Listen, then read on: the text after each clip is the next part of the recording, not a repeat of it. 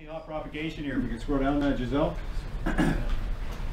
So multi-hop propagation is when your radio signal goes up in the ionosphere, comes back down, and reflects off the Earth's surface, goes back up again, and comes back down again. So here's our, for example, here's our radio tower here, and this is multi-hop here.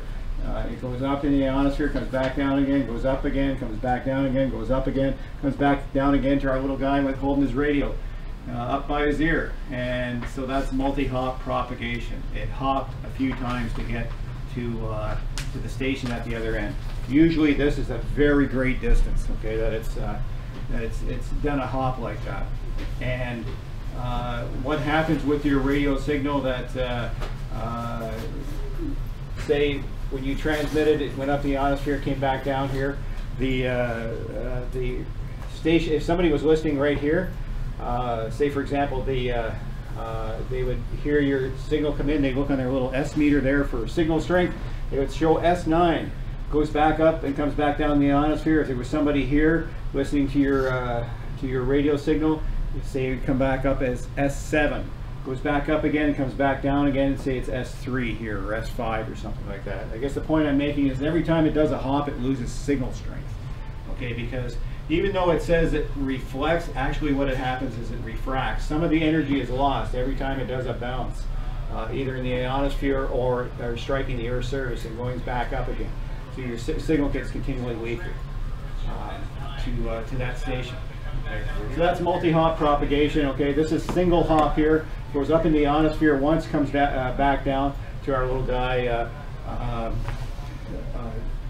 on the other side of the world. Okay, and then you can see this signal here.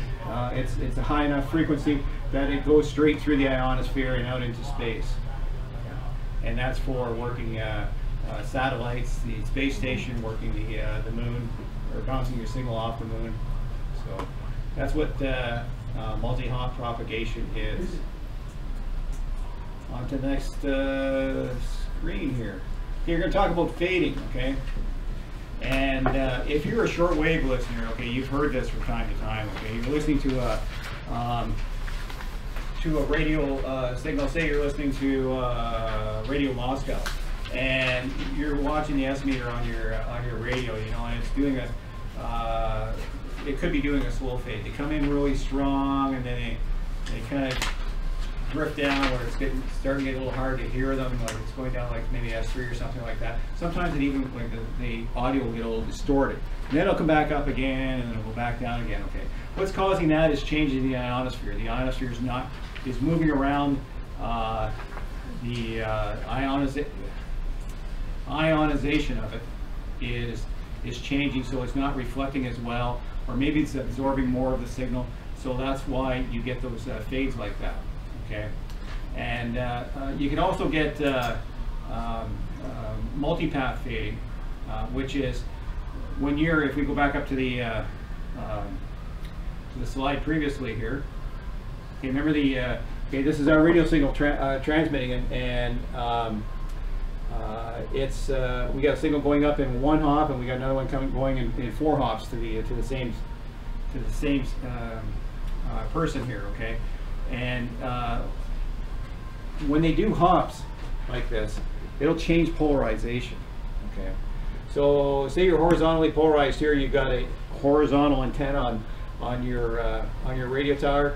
It goes up here, comes back down. It's vertical now because it's changed the polarization. Okay, and it goes back up and down again. Now it's horizontal. Okay, and then it goes up and it, you know, it could be say this one, the one in red gets here horizontally polarized. This is a let me back up on that. Every time it hits the ionosphere of the Earth, it changes polarization. So here it's horizontal, vertical, horizontal, vertical, horizontal, vertical, horizontal. This one here is horizontal, vertical. It's not a good explanation. Horizontal. If this one came down vertical and this one came down horizontal, and depending on the signal strength when they arrive at the receiver, they could cancel each other out. They couldn't hear anything. Or if there's a signal strength of one's louder than the other, you'll hear a weak signal. Okay, so If the antenna, if the vertical is stronger than the horizontal, and because you've got a vertically polarized antenna on that handheld there, you'll hear a weak signal. Okay. If they both come down horizontal, where in my description there at first they both came down horizontal, they would add to the signal. So if this antenna was horizontally polarized, he would hear a much louder. He would hear a signal just as loud as, or almost as loud as when it left the transmitter. So they added to each other. Okay. Go back to fading. Okay, so that talks about arriving waves may or may not be in phase with each other. Okay. So I talked about selective fading, that the signals arrive by different paths, and one of the paths is changing, so you can get where you get that selective fading, where it starts off as a cancellation effect, or the null may be deepest at one frequency. So this is particularly noticeable in an AM radio signal, that you'll lose part of the AM radio signal, because AM is very, very wide for bandwidth on a signal. Scatter propagation. This is you notice this. You notice this a little bit on HF, and what happens is you can get scatter in that most of the time your signal goes up in the ionosphere and reflects back in more or less in a forward direction. Say it's going from here to Europe. Okay, so it leaves here and say it's over Newfoundland when it hits the ionosphere and comes back down towards Europe and lands in England. Okay, part of that signal, because of just the way the ionosphere is in chaos, I guess you could say, it's turbulent. Part of that signal could come backwards and say land in Quebec. They hear you very, very weakly. They're in the skip zone, but they can still hear you. Okay, that's called backscatter. And sometimes like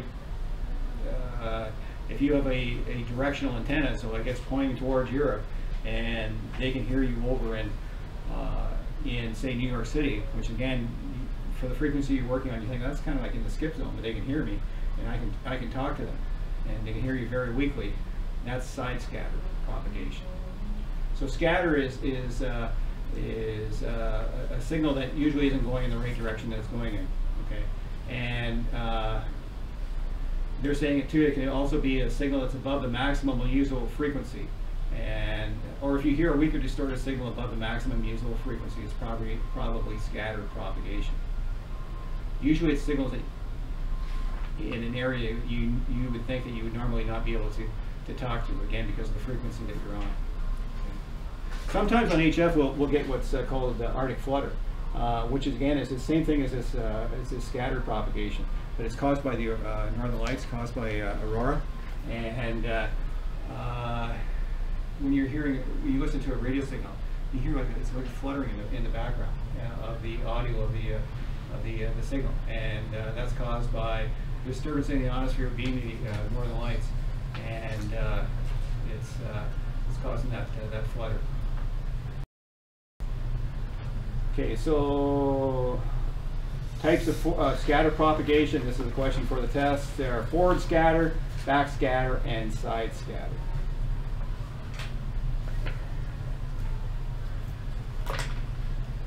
The sun is very important to us. Keeps us warm, permits life on Earth, also permits great radio conditions, or it can be, permit no radio conditions at all, depending on the activity of the sun. And the activity on the sun is solar flares, sunspots. We like sunspots. We don't like solar flares, otherwise known as sudden ionospheric disturbances. So when that happens, you might as well turn off the radio and go watch TV, because nothing's happening on HF. They happen, well, as we've seen at the beginning of the slideshow here, or the program here, it takes 8 minutes for light from the sun to get to Earth. That's about the same time it takes that solar flare to get here. And when it happens, it's who turned out the lights. Like if you're listening on the radio, you're listening to all kinds of stations on the air, and all of a sudden, where'd they go? Somebody unplugged the antenna on the radio, or what? Gone. So, and they're usually gone for several hours too. It could be a few days. It depends on how bad the storm is and how many solar flares there are. But when they last for hours on end, they're known as solar storms. There's more than one solar flare. Okay. And solar flares are also the mother of northern lights. When we have the northern lights are also called aurora. So if there's been a solar flare, it sucks to be on HF radio. But if you happen to be on 2 meters or 6 meters and point your antenna north a few hours after the storm after the solar flare has happened, you might have a lot of fun working stations off the northern lights. We'll talk about that in a minute. So, the sunspot cycle you should know is 11 years. It's an 11-year cycle. You need to know that. Where they have a minimum and maximum period of ionization of the ionosphere. So it's an 11-year cycle. And its emissions of ultraviolet radiation causes ionization of the ionosphere. It's caused by sunspots on the sun. The higher the number of sunspots, the greater the radial propagation there is. And this is reported as sunspot numbers. And daily propagation data is reported as a solar flux index, the amount of daily activity on the sun. Mike, you're on the QRZ webpage there. Do they have the solar flux index with a picture of the sun on it? Is it them, or it might be EHAM that has that, or you can even go to DX Summit. But anyways, does that affect aircraft transmissions, is that right? If the solar flare is strong enough, it can affect all transmissions to the point that it can also screw up the hydroelectric transmissions. It doesn't happen very often. But getting back into your theory earlier, basic theory. Remember when they talked about a magnetic field moving past a conductor? It causes current in the counter EMF. Current to be is it current to be imposed on the conductor? That's what's happening. Is you have a huge amount of radiation passing by. It's a magnetic field that passes by the hydro lines, and it happened back in the 70s. It took I guess it overloads the electric grid, and it took Hydro-Quebec down there for a few hours. So they can be massive, and they can be ugly. I don't think we see them that much anymore. As far as previously, what they used to do is use the white little TV, because everybody had cable vision back then, and you had an external antenna on your TV. So solar flare hit, no more TV for a while, and people blame it on a lot of things, but it was a solar flare that would do it on that. Find it? I've got it here. Do you want it on there? Yeah, we'll take a look at it here.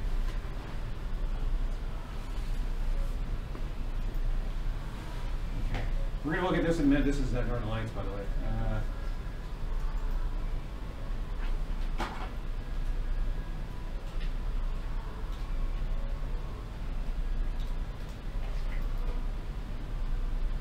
It's this one.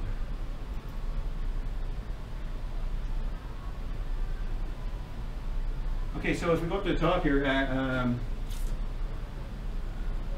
not used to this one here, but anyways, it shows, this is the sun here right now. You can see the sunspots on it. Okay, those aren't flares. A flare will come out. It looks like a fissure coming out like this. But anyways, this is a solar flux index of 91. I used to remember what the AK indexes meant, 6 and 3. Anyways, 91 is the one you want to focus on here. You usually like to have solar flux index over 100. If you get up around 200, it's a lot of fun on the HF bands here. That solar flux index of 200 means the band is wide open. That doesn't matter what frequency you're on, you're going to be talking to people great distances. So yeah, so they have there's different websites around here for the solar report. All right, so we'll go back to right here. This guy here. All right, so we talked about solar flares, VHF and UHF propagation. Okay, on 2 meters.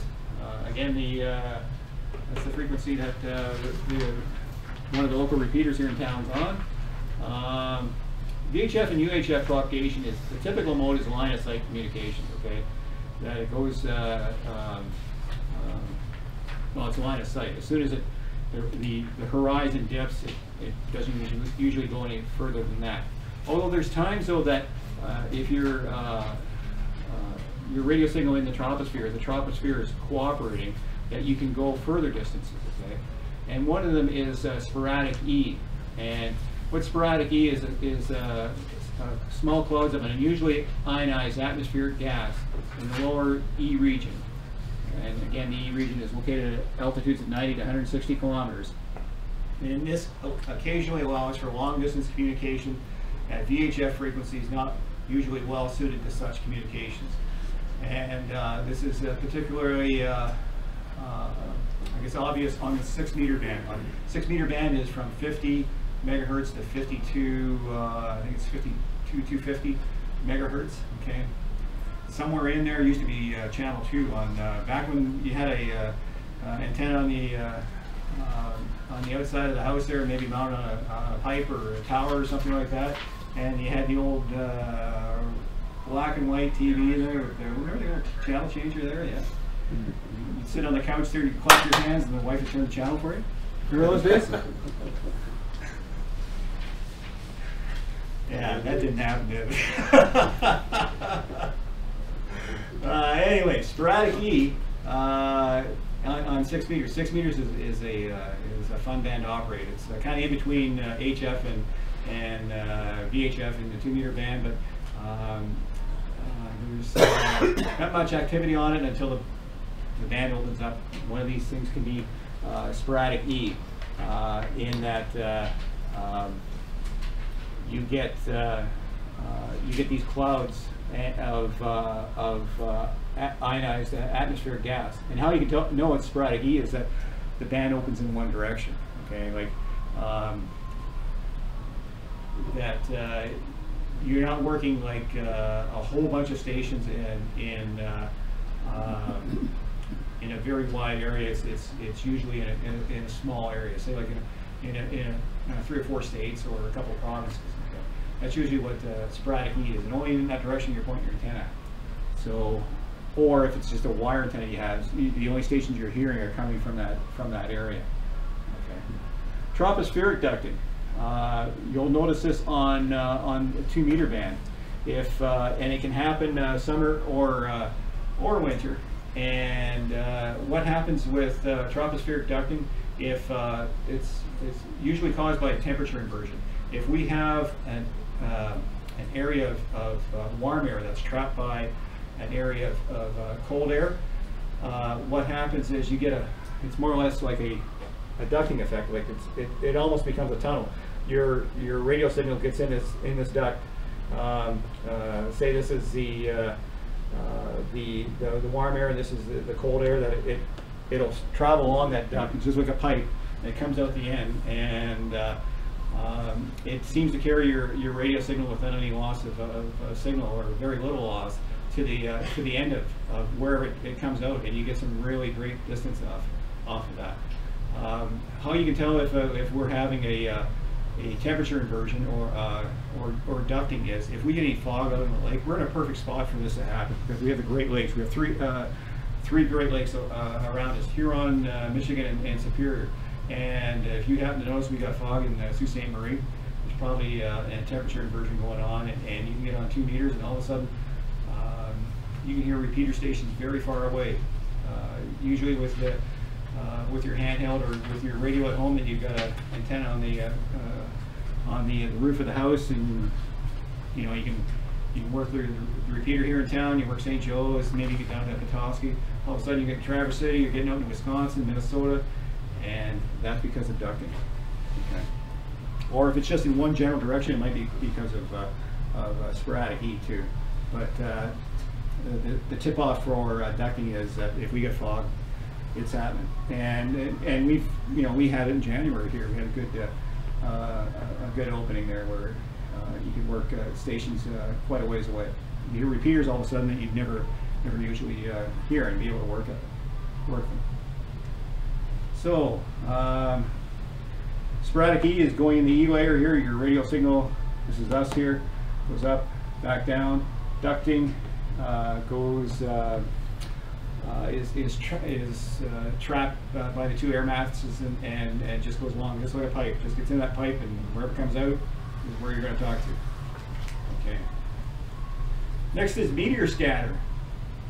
This is cool. Worked this a couple times. There's about 2 or 3 times a year we have meteor showers. There's one in January. There's one in June. I think there's one in September. August. August? Yeah. If we have and I don't know if you fold them, at times they're stronger than other ones. That you get if there's a peak. There's a peak of them. So meteor scatter, you can bounce your radio signal off the meteor as it's burning up. It's really fun. You have to have, and here's a good diagram for it. Okay, so you're on 2 meters. You're on a radio frequency. You normally don't hear anything. And all of a sudden, you start to hear these pops, these bursts. Like the squelch is breaking, and maybe you'll hear a voice or something like that. People that work meteor scatter usually work sideband, so you'll be on one of the sideband frequencies, and so you tune down there and you start hearing signals. So if normally our range is from here to here, but because of the meteor scatter, all of a sudden we can hear the station B way over here. Say it's down in Lower Michigan or something like that, or even further than that. And what's happening is either he is, or he's transmitting, goes up into the troposphere, the ionosphere, and I guess it'd be the troposphere, and the meteor is burning up as it's coming down, and the meteor trail is ionized. Okay, so it's like a big reflector, and it comes back down. So that's how we can talk great distances. The only problem with it is that's only about 3 or 4 seconds, or maybe if you're lucky, it'll be about 10 seconds. So and if you have a good meteor storm, there'll be lots of meteors coming down, so you'll be able to carry on a very short conversation. But I found that you have to be very quick when you talk. You give the guys a call, and the signal report. He gives he calls back V3OTL. I think it's S2 is what the signal report is, or something like that. Just to let you know, it's a confirmed meteor QSO, and that's it. And you go on, you find another station and work. But it is a lot of fun. You hear stations there for a band that's normally quiet, and just for a very few seconds. Okay, the next type is aurora, and aurora is more common than meteor scatter. It's meteor scatter is usually has conditions, and you know what? You don't have to see the meteors. Like if you think, oh, I gotta stand outside, if I can see them going across the sky, it's going to be a good good chance to operate. You don't have to see them. That you'll know when you're on the radio that if it's happening or not. So aurora is when there's a solar flare, and it causes northern lights. The onset of aurora is bad news for HF amateur radio because, as we said, solar flare happens, no more HF radio for a while. But for VHF, it's aurora becomes pretty exciting because all of a sudden you get tremendous distances off of this.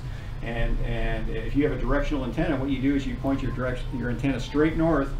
Your radio signal goes up into the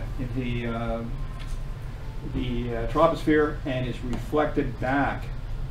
Usually, you point north to work south, and depending on the strength of the aurora, Morse code is easy to work Aurora on. If you get a really strong Aurora, you can start working voice. What happens on Aurora is you lose the pitch of the signal. Morse code, which is usually I don't know if Bruce has demonstrated, it's usually a tone like a beep that you hear. It's a whisper. It's almost like a hiss that you hear for the tone. The high pitched tone of the Morse key is gone. Everybody talks in voice. It sounds like Donald Duck. You lose all the highs in your voice when you're talking in the station. It's kind of funny, but it's interesting. But it takes all the highs out of your voice. Yeah, because I don't know what the Aurora does, but it takes it away. So that's Aurora. Aurora's a lot of fun. We had one in January. Tremendous Aurora that worked in stations very far away. Again, I was on 6 meters, operating them well into the mid-south United States. Okay, so is there a slide after this one? I think we're getting near the end. There you go. Again, there's the question bank, and there's the website for it. If we go over to Chrome here for a minute, go back on QRZ. Over here. Yes, this is the station I worked. Actually, I was just sending a QSO card to him. We just mailed it today. But anyways, Victor Yankee 0, Hotel Lima. I worked. This was probably a sporadic e-contact because, again, it was like it'd be like going home after the course here tonight. You're sitting in the Radio Shack there, and I got the 6 meter radio on, and nothing on. There's no signals at it. All of a sudden, poof! Out of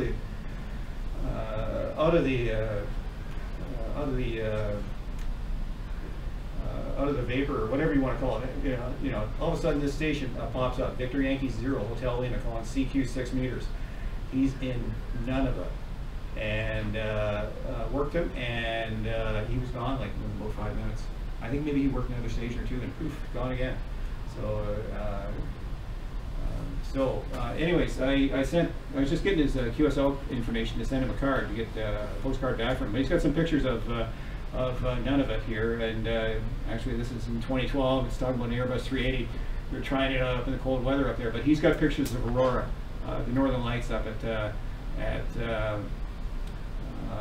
Nunavut, and you can see how spectacular it is. We usually don't see that. Like, you might get the odd little bit of green and stuff like that, but you don't have to see it to work. It can be very far away, and of course, if you can see it, it's going to be a much better Aurora. That it's very strong if we can see it down in our part of the hemisphere. So that's it. Any questions? I've seen them up in the tar sands. Okay. You sit there all night, wrapped up like an Eskimo.